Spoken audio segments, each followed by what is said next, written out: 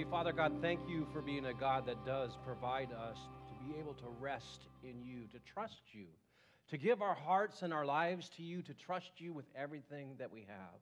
God, I pray as we've sung these songs again, Lord, that there's so much more than just songs. God, they reflect our heart towards you. And I pray, Father, that you're going to speak to our hearts and continue to share, Father, through your spoken word, the things that you want us to hear, and not only hear, but then do. God, it is a crucial message this morning, and I pray that you are going to use it in a way that encourages us and challenges us. And when we walk out the doors, we'll be different because we've encountered the living Jesus Christ. Father, it's in his name we pray. Amen. Well, good morning. Have a seat. How are you? Okay, most of you are okay. All right.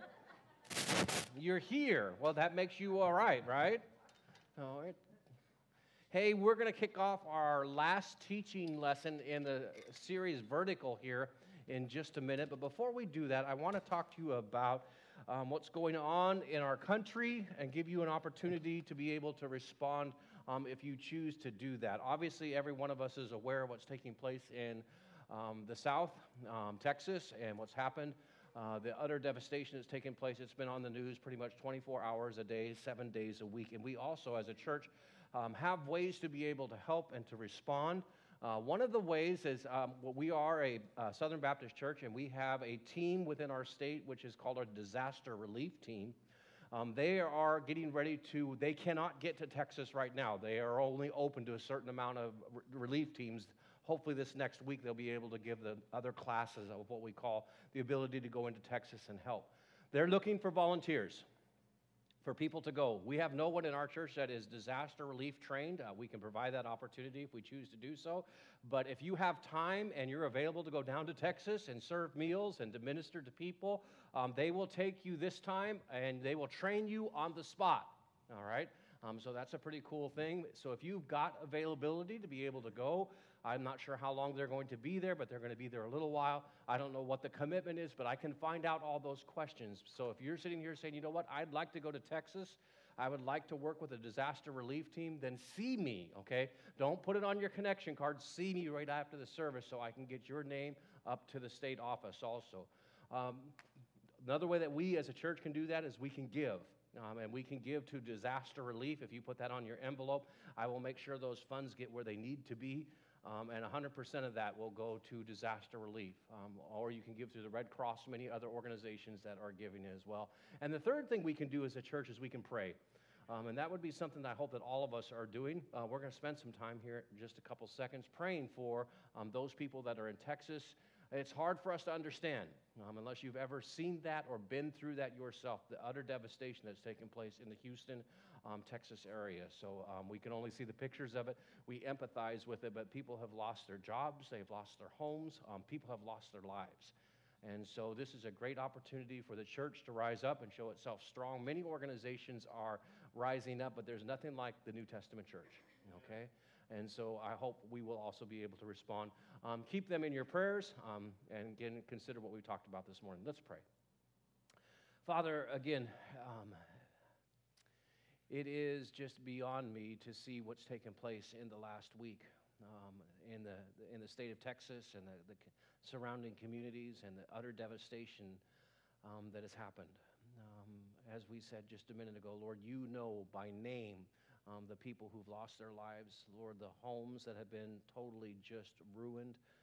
Father, for the rebuilding of that complete community, it's not too big for you, Lord, and I thank you that you're in control. I thank you, Father, that you're using churches and people from not only this state, but surrounding states, Lord, to minister to the people of Texas. God, I pray for them this morning. I lift them up before you. I pray, Father, that you're going to put people in their path that can somehow, some way encourage them, to comfort them, and to love on them. And I pray, Father, we as a community of believers will show the true love of what Jesus is in and around us. Father, we're in Arizona. And so we're maybe a little bit distant. And it didn't happen to maybe some of our families, although there's people in this attendance this morning whose families are and have been displaced because of the water. So, Lord, we lift them up before you. But, Lord, help us to be involved. God, if it's just, and I say that with all the reverence, if it's just praying, Father, keep them on our mind continuously that we might pray for them. Father, if we can give, then give. And Lord, if there's some that can go. Lord, and I pray that whatever we do in the name of Jesus. Father, it's in his name I pray. Amen. Now, we have been in this series called Vertical for 3 weeks. We're going to finish it up this morning. So far, we've talked about knowing the will of God. We've talked about how to pray. Last week, we talked about how to give, and many of you have come back, so I'm glad. Although I did get some feedback from last week, okay, and it wasn't all positive. Somebody actually said, Pastor Bob, would you please not sing to us anymore, okay? And so if you were here last week, you know what I'm talking about. But some of you have said, please don't sing. Stick with preaching, don't sing. And I say amen, okay? I don't like to actually get up there and sing, so I'll keep that in mind. But here in the next couple weeks, we're going to start a brand new series, actually starting next week. And we're going to ask 2 questions, okay? The first one is, we're going to look at is, do you think God can seriously use you? See, a lot of times in our Christian walk, we think that, well, God can use people like King David, and he can use people like Paul the apostle, or Matthew, or, he can use all these great people in the Bible, but he could never use me. And I'll disagree with that. Matter of fact, I don't believe that's true at all. And so we've developed a series that we're going to answer this question. And basically the series is called God Can Use Anyone. And I'm excited about it. We're going to be looking at some minor people in the Bible, their stories and how God used them. And then we're going to turn around and I have 4 people coming to give their testimonies. Their stories, if you want to say it, of how God used them in light of them being them. And that's the biggest question, because a lot of people think, well, God could never use me. God can't use somebody who, struggles in their relationship and struggles with everything. Yes, he can. He wants you to surrender. He wants you to be available, and God can use you in a great and mighty way. So we're going to kick that off starting next week, looking at the minor character, Othaniel, all right? Anybody know who Othaniel is? You're about to find out next Sunday, okay? So nobody's heard of Othaniel. Bill? No, really? Uh-oh. I've got a stumper going. Good. He's supposed to be a minor character. You're not supposed to know anything about him. So I'm going to make up things you're not going to know, all right? And so I can basically say whatever I want next week, and nobody can ever, say anything about it because you don't know, all right? Anyway, let's kind of press forward. We have a memory verse to settle, don't we? Yeah, I heard the moans already, okay? Memory verse time? Anybody say, I know it? I'll say it in front of the whole congregation. Oh, boy. Anybody say, I know it, but I'm not going to say it in front of the whole congregation? Okay, I got a half a hand, all right? Okay, another half a hand. All right, well, we're going to have to work on these memorizing of scriptures, okay? There it is, Romans 8, 38, and 39.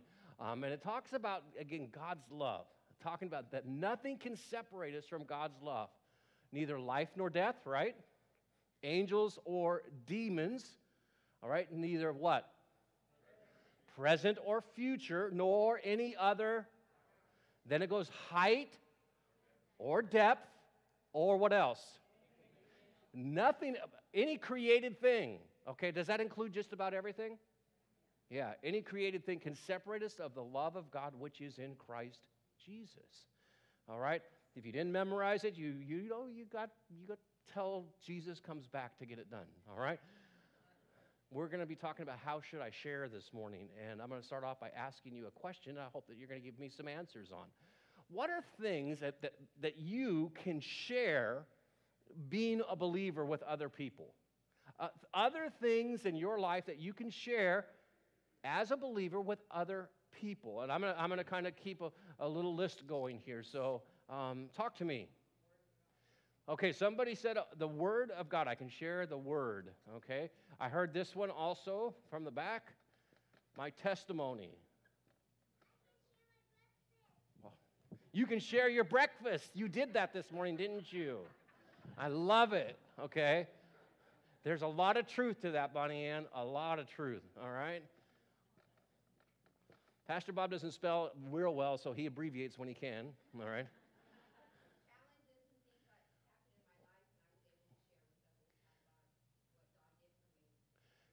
Okay, so is that your testimony? Is that what you just said, Esther Lee?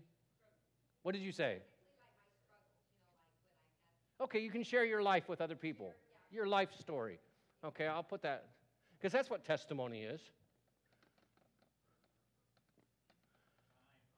Your time.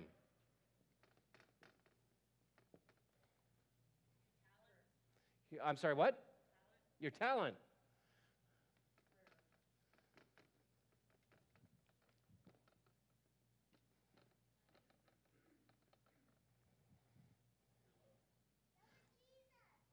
Oh, Bonnie Ann gets another gold star.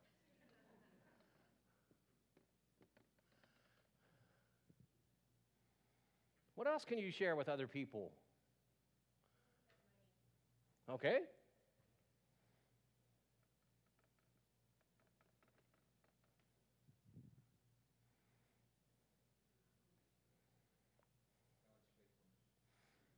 Okay.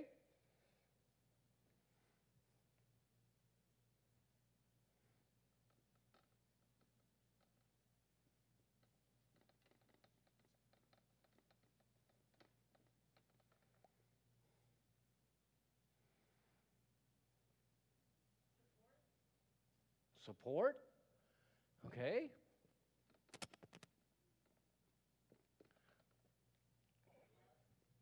I'm sorry, what? Okay.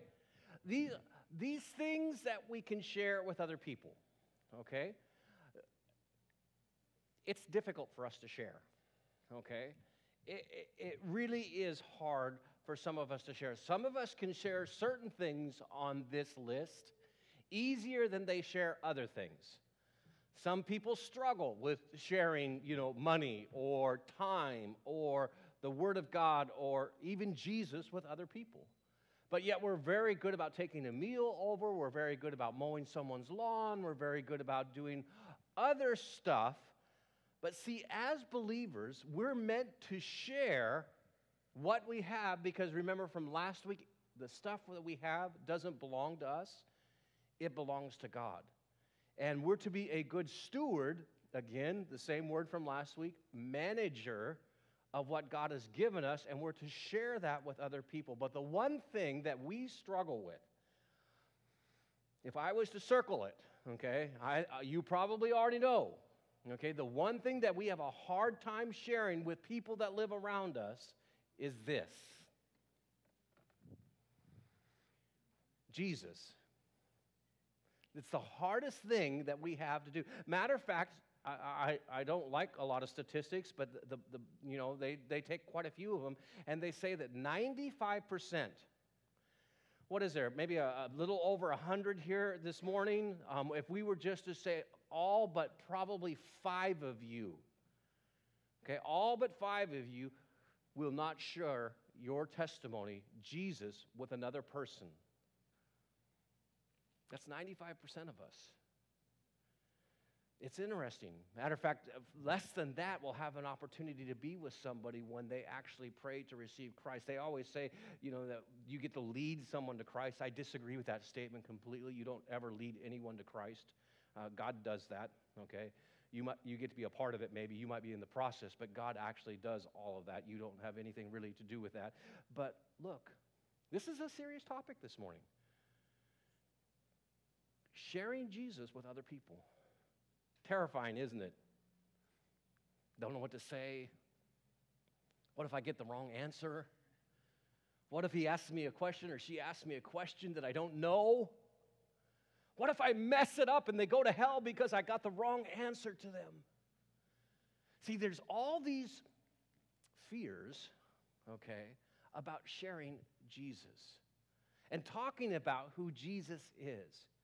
So we're going to discuss that this morning. Is sharing Jesus biblical? Shake your heads this way. Okay. Yeah, it definitely is biblical. We can find lots of places in the Bible that we're to share. Look, there's 3 of them that I can think of. It says, don't let us offer through Jesus, let us offer through Jesus a continual sacrifice of praise to God, proclaiming our allegiance to his name. Don't forget to do good and to share with those in need. Look at the next verse. It says, tell everyone about the amazing things he does. We might have to turn off all the cameras. Is God amazing? Okay, to a couple of you. That's good. All right. Is God the best thing that's ever happened to you? Okay, a few more of you. All right. Is there anybody who's given their life to Jesus? Don't hold your hand up on this one. Is there anyone who's given their life to Jesus who would say, I'm disappointed in that decision. I wish I'd never done it? No. He's the best thing that's ever happened to us. He's the best thing that ever happened to me. And he's the one thing that actually took my life and I believe turned it 180 degrees in a different direction than where I was heading. Not only physically, but everything about my life has changed because of him. And look what it says. Tell everyone about the amazing things he does. Great is the Lord. He is most worthy of praise. He is to be feared above all gods. The gods of other nations are mere idols, but the Lord made the heavens. Honor and majesty surround him. Strength and beauty fill his sanctuary. O nations of the world, recognize the Lord. Recognize the Lord is glorious and strong. We're to tell everyone about that. The good news will be preached. Now, you may not know this, but this verse actually comes from Matthew chapter 24, and the background of this verse is important. We're talking about the end of times. Before Jesus comes back, we're to preach the good news. Oh, that's the word that gets us. Oh, well, there's only one preacher, okay? That's you, Bob. You have to preach. No, that's not the right word. We're to tell everyone the good news.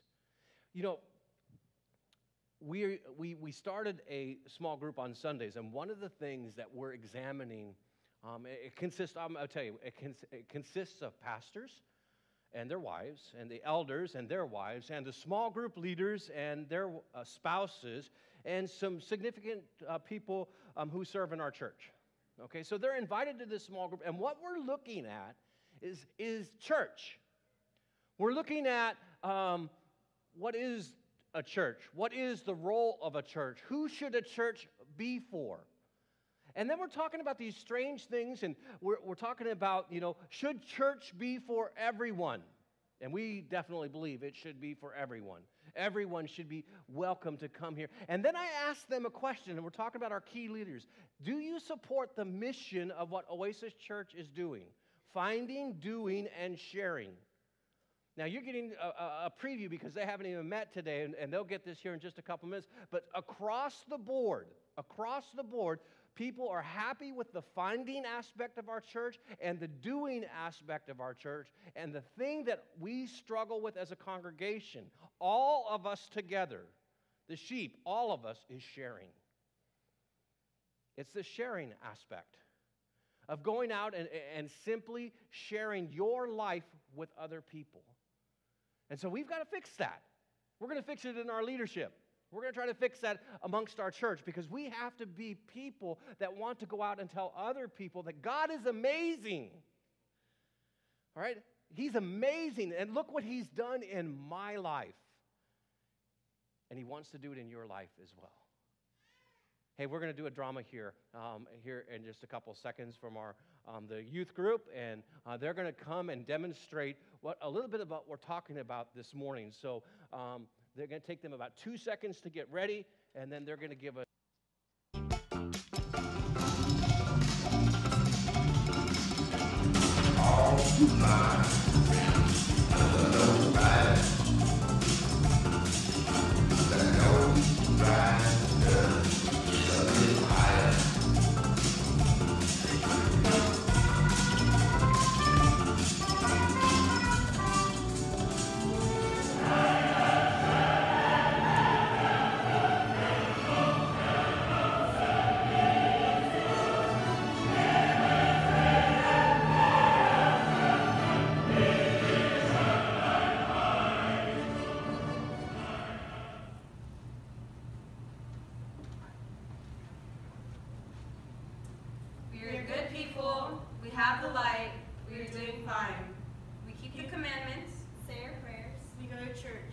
We are good people. We have the light. We are doing fine. We try to be loyal, obedient, loving, caring, and humble. we are good people. We have the light. We are doing fine.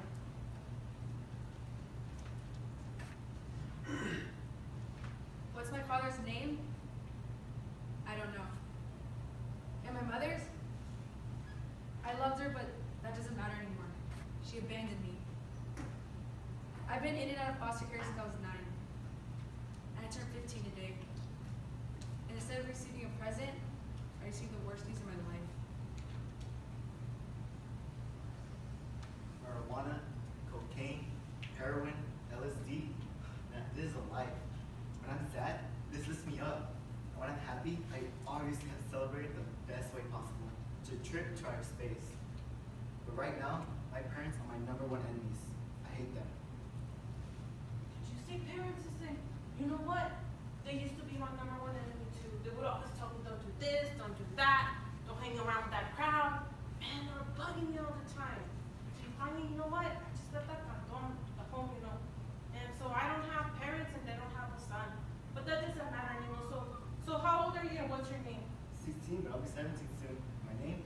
Francisco Nunez Gilberto Jr. Man, dude, that's a long name. Can I just call you Pancho? Sure. Okay, Pancho. Well, let me tell you how it is. Look, let me tell you. And you're 16, you said? And you look kind of young, but you're tough. You're okay. You're okay. So let me tell you what it is. Let me tell you what it is.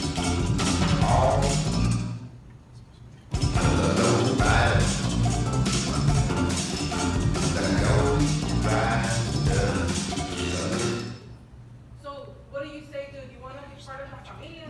Never could fit down an offer like that. Oh.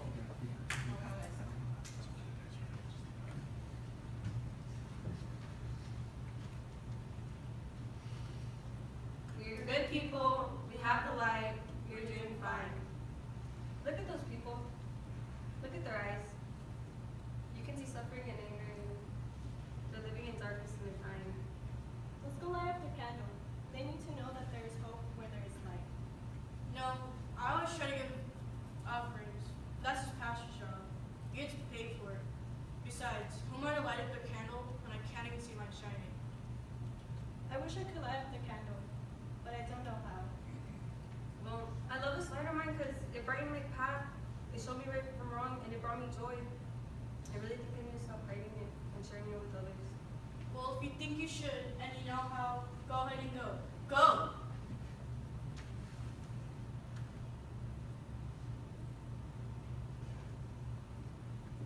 No, I'm scared of what they'll say. I don't have the courage for this.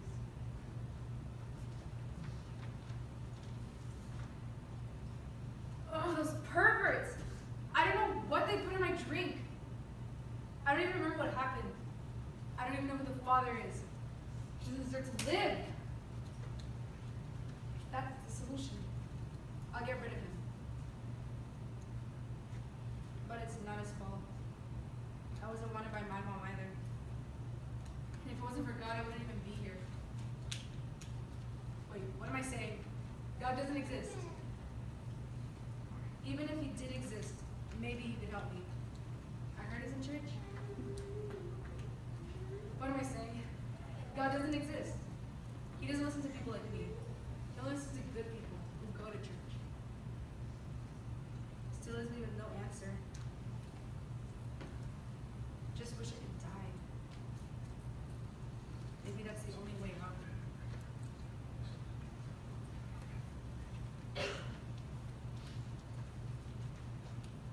We are good people. We have the light. We're doing fine. Man, you never said I had to do anything. Why did I kill him? Because you knew too much already, Pancho. But look, watch it. Nobody saw you, God, nothing. Look, one less person in this world is a gain to us. Don't you think so? I'm a criminal. Look at me. I hate you and them and everybody else. Even myself.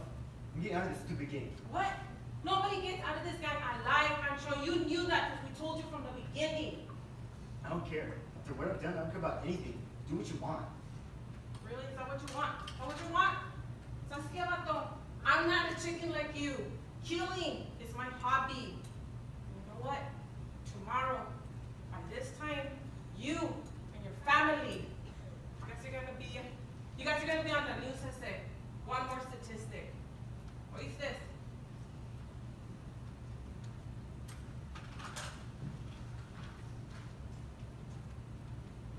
We are good people. We have the light.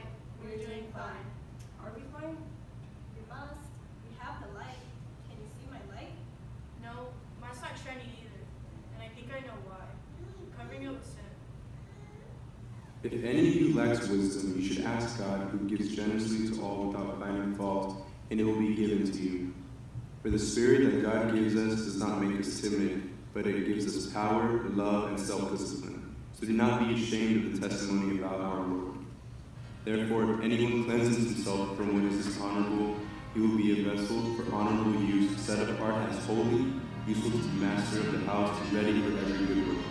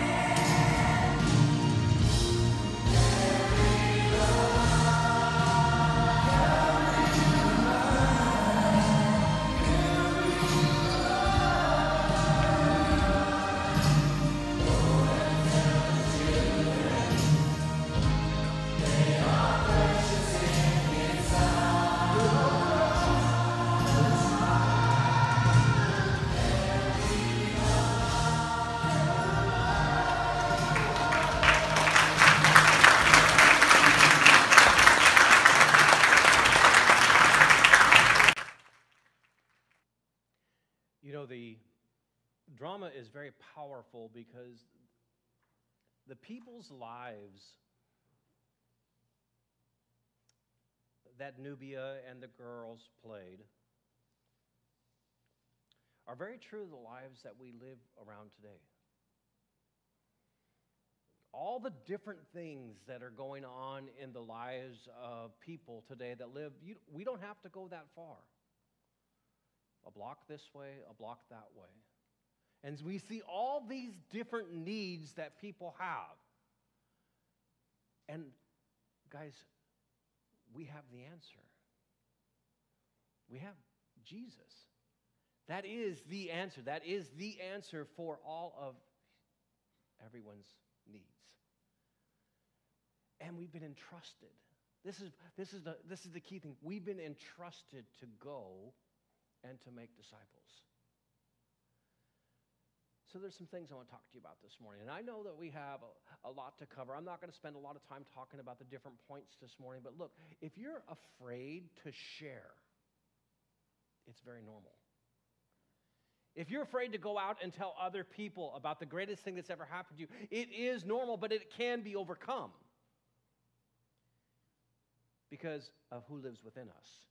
Look up here on the board in this passage in Matthew, and we're talking about Peter, foot in the mouth Peter, the one who's going to be greatly responsible for starting and beginning the New Testament church. Look, Peter, was he ever afraid? Remember the story of Peter that before the cock crowed 3 times, he said that he would deny Jesus. He was afraid. He was intimidated. Are you ready for this? He was intimidated by a little girl. Kylie's one of our drama players, and she's probably about the age of this girl that went up to Peter and said, "Hey, Peter, aren't you one of the followers?" She's pretty intimidating, isn't she? I mean, look at her. She could beat up poor old Peter. Yet Peter was afraid. And yet when Peter was filled with the Holy Spirit, that was a game changer. When Peter was full of the Holy Spirit, he then began to be bold in his witness. Matter of fact, he stood up in front of all the Jewish leaders, and that first day, if you want to call it, of the big church service that they had, it said that over 3,000 people came to know Christ at the end of Peter's message about Jesus. So we might be afraid, and it's normal to be afraid. Yeah, there are a lot of questions. Well, what if they don't receive my witness? What if I go and I share and they turn me down? Look, not even Jesus had a perfect record. Matter of fact, in his earthly ministry, when Jesus shared his story, when he shared his testimony with other people, when he shared the scriptures, not everyone became a Christian. Fear is normal. So if you're here this morning and you say, "Man, when you even start talking about sharing Christ, my blood pressure goes up. All these different things. What could happen? What could happen? What could happen if we got out of the way and allowed Jesus to shine through us?" The next thing I want to talk to you about is we got to keep our eyes on Jesus. You know, I'm going to try to say this as tactfully as I can, and I want you to understand something. There's nobody here that has this down, okay? And it's certainly not your pastor. We all came to church this morning as fallen human beings that need a Savior. But let me tell you something. We have to keep our eyes on Jesus if we're going to share Jesus. And so that means for us as a congregation and for those of us that call ourselves followers of Christ, our motivation has to be Jesus. Us being obedient to Him, us wanting to go out and to make disciples, to go out and to share the good news, to get out of our comfort zone. I'm going to tell you something, for the drama team that's here, they attend usually on Sunday evenings. It's uncomfortable for them to be here this morning. They don't know you. They don't know how you're going to respond. But yet they came to me a couple weeks ago and said, "Hey, we got this drama, Pastor. Would you come and watch it? And then if possible, one day in the future, could we do that for your small group leaders?" I said, "No, you're going to do it for the whole church." And I'm going to ask you something, Nubia, just tell me, were you a little bit nervous coming in this morning? Were you a little bit, apprehensive this morning about coming up and standing in front of a group of people you didn't know? Yeah, a little, yeah. Well, on the good side, Nubia, you're going to get more practice here in about another hour, okay? Hey, but you know what? The more that this drama team performs and the more that they do what they do, the less nervous they're going to be about doing it. Now, somebody asks me once, they said, "Pastor, do you ever get nervous, okay, before you come up there on a Sunday morning?" My response to them is every single Sunday morning. Have you ever seen me before a Sunday morning? Yes, I get nervous. I am fearful because I believe of the importance of what we do here on a Sunday morning. I want to make sure that I'm biblical. I want to make sure that I'm relatable. I want to make sure that people understand what we're trying to communicate and go away experiencing Christ Jesus. I'm nervous about that. But I'm not going to let that nervousness stop me from getting up here and proclaiming what I believe God has told me to do. Has God told you to do? Because, see, it's not the responsibility of the pastor. I'm so glad somebody said that in the drama. It's not the responsibility of the pastors in our church to be the only ones that go out and share. And even us as pastors, we need to go out and share. All of us need to go out and share. So keep your eyes on Jesus, because if it's not, it's easy to get sidetracked. It's easy to lose the right motivation of what you're trying to do. Thirdly, I was thinking about this, and, I'm just going to go through these statements, and I gave you some room to write down a few of them if you want to, maybe some that mean something to you. Sharing Jesus is a privilege, not a pain. Now, we've offered lots of different opportunities for people to come in and learn how to share their faith, and hopefully we'll have a lot more of those in the future, but it's a privilege. It's a privilege, not a pain. Look what it says up here. God never asked anyone to bring the lost to Christ. We are to bring Christ to the lost.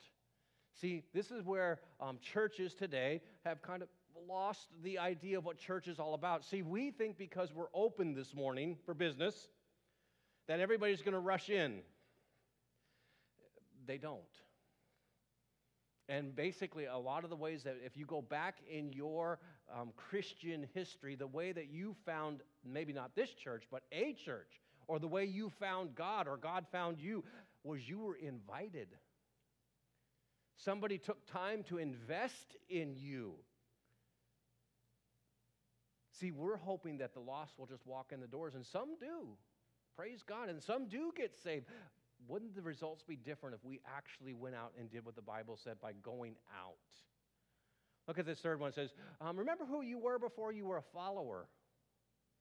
Now, I don't really want to remember what I was like before I was a follower. Now, I wasn't totally bad, but I'm going to tell you something. I've changed a lot since I become a believer. And I'm going to tell you something. If God is amazing, like we said earlier, remember who you were, because that should motivate you to go out and to share with other people who Jesus is. Look, it says the difference that Jesus has made in your life. Has Jesus made a difference in your life? The answer is yes. Remember the passion of Jesus to see people accept his mission, his message.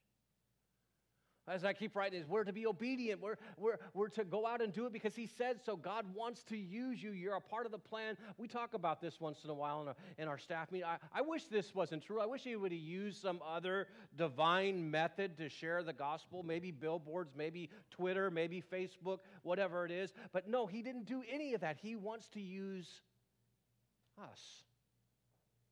He wants us to be a part of the plan. We're going to do what we're doing has eternal ramifications. Maybe I think, one of the things we're going to talk about this afternoon is maybe our prayer needs to be is, God, give us eyes to be able to see people like you see them. Wouldn't that change the way we looked at people a little bit? Give us eyes to see what you're doing makes a difference when we go out and share as a church, share as individuals. Jesus loves you and is alive in you and has asked you to be involved. Isn't that enough? See, we've been talking about this vertical relationship with God, and we've said this now, that we want to have a strong vertical relationship with God, and we want all the rungs in the ladder to be where they're supposed to be so we can be in a good, solid vertical relationship. Look, this is one of those areas that God wants control of. Whether you're a high school student over here on the left, whether you're a high school student down here on the right, whether you're older than dirt, God wants us to be available to him to share his word, his testimony. Matter of fact, he really didn't ask us. If we were really going to get cut and dry, he commanded us. And it comes back to being obedient. And if we don't do this, hear this, because this is really important. If we're not actively doing this in our everyday life, we're not near as spiritual as we think we are. That's a kind of a tough point. Submission makes all the difference. Surrender makes all the difference. Allowing Him to work through you and in you. As I go through it, it has to involve us praying. Praying for those people that are around us, our family members, our friends, those people that we come in contact. Believe it or not, I heard one of our elders say that we have influence over 12 other people. And if that was true, if we're a size of a church of about 300, that means we have influence over quite a few people. We have influence over quite a few people. We have to begin to pray about that. And it's becoming aware of their needs. Now look, let me go back over the drama real quick, because there were several needs here. First of all, you had the righteous, okay? At least they thought they were righteous, right? We're good, we have the light, okay? But they weren't sharing their light, right? And then you had the young lady in the center. She had a need. She got pregnant at a party. And then you got a young man who feels abandoned by his family and jumps into the wrong crowd of people. And then you got the gangster. See, everybody has needs. And I hear people say, well, if we know people's needs, then we're going to be able to better. Do we really have to know people's needs? Because I think they're sitting right here amongst us. We don't have to go out and survey the community to find out what their needs are. I think that we're a pretty good testimony of what the needs of people are. We need help financially. We need help raising our kids. We need help in our marriages. We need help in just being an everyday dad and an everyday mom. We need help in being what a follower of Christ is. That's the needs of people that live all around us, and that's the needs of people that attend here. Lastly, it says genuinely love people. And I got a bracket up there, parentheses if you want to call it. Look, we got to genuinely love people the way Jesus loved people. Got to love people the way Jesus loved people. So what does this mean practically for us? Well, I got a couple minutes left, and our worship team can come back up. We're gonna be done in just a second. But I want to challenge you in a couple of things, because there's two ways I want to challenge you. We're starting a brand new teaching series right next week. What a great week to invite someone to come to church. And someone told me, well, I don't have anything in my hand that I can give someone else that tells them about our church. Well, we had printed 500 of these. And I didn't put them in your bulletins. You know why? Because really, can I be honest? I didn't want to pick them up after you left, okay? So I'm going to put them out on the table. And what it has, it's pretty cool. It's got all of our service times on there, the morning services, the afternoon services, when we have children's services, and on the back of it, it says, God can use anyone. And you can give that to him. This is not difficult. This is the beginning. You know, and I know I'm the pastor, and but really watch, it's not hard.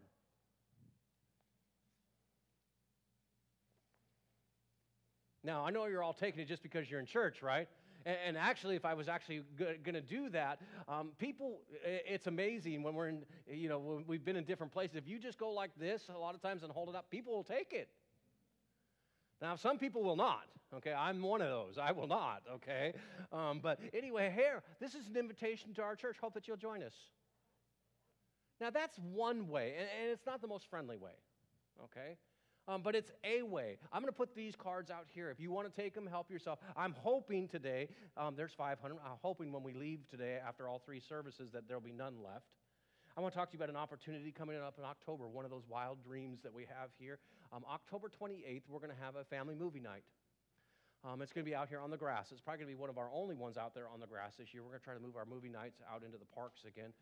But it's going to be the first one of the year, okay? I have a goal. I have two goals, actually. we're going to keep track for the next, starting in about 2 weeks, we're going to keep track of the number of people that we invite as individuals, okay? And on your connection card, when you come in, it's going to say, I invited 8 people to the movie night. Great. My goal as a church is for us to invite 1,000 people. Now, I'm not worried about whether they come or not. I want us to get out and to do what we're supposed to do by inviting the people that are in our circle of influence. I'm not asking you to go to strangers, and I'm not asking, just people you know. And think about that. At the end of the service today, and the next service, and the following service in the evening, we're going to have 300 adults. We're not counting children. There'll be 300 adults that will attend our services today. That's us asking for what? 3 and a quarter person? If everyone handed out 3 and a quarter invitations, we would reach that 1,000 contacts. Now, my goal is to see if we can get 500 people here. Okay, that's my goal. And that's going to help us, all right, help us go out and start investing in people. I hope that's what you see. It's not about us becoming a bigger church. It's about us going out and sharing the love of Jesus. We have a big evening planned that evening. It's going to have, I think we're having a pumpkin decorating contest and all that different things that we're going to do on that evening to have some entertainment when people are here. But really, church family, I'm challenging you. I'm asking you to be involved. Please don't leave that up to Pastor Mark, Pastor Bob, Pastor Manuel. Please don't do that. Let's us go out and invest in our community. Now, here's our next steps. Maybe you need a heart change. Maybe you need to remember something that we talked about. Maybe you need to ask God to help you to share life with others. And for those of you that are using Right Now Media, here's another one of those trainings. Last week, I asked you to do the Treasure Principle by Randy Alcorn. This week, I'm asking you to do Sharing Faith by Pete Briscoe. Okay, and what is it going to talk about? God changing our hearts so that we'll have a desire and a want to go out and share with other people. It's an important part of our walk with Christ. Let's pray. Father, thanks for our morning. Thank you for who you are. God, I pray that you would show yourself so amazing in our life that we would be forced to have to go out and tell other people about it. You never meant for the church ever, Lord, to be just all about itself. The church was to go out and to make disciples. So would you change our hearts? Would you change my heart over that? Would you give us an ability, a renewed desire of wanting to go and to just to invest in people? God, that skit was there. We don't have to. That's a drama that we put on in church, but the drama is really outside the doors. And people all around us need the light. And God, you have called us, the church, to be actively involved in that. So, Father, I confess, I repent. I ask you to forgive us, Father. But, Father, I also pray that we will be busy about doing what you've asked us to do in fulfilling the Scriptures in this area of sharing. And it's in Jesus' name I pray.